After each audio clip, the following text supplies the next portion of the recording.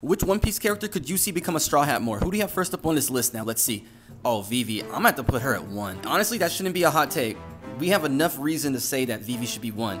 Kobe at 2, but that's not gonna happen. I mean, one day we could read a chapter and Kobe could be tired of everything and he could join the crew. I mean, hey, 5. Come on now, come on. Garp is not joining any pirate crew, especially the Straw Hats. No. Cavendish, you know what? I'm gonna say 3 because he's part of the Grand Fleet. If you end up liking this video, make sure you give me a follow and join the crew. Who gets the last spot on this list? And we have Smoker at 4. What do you think about this list?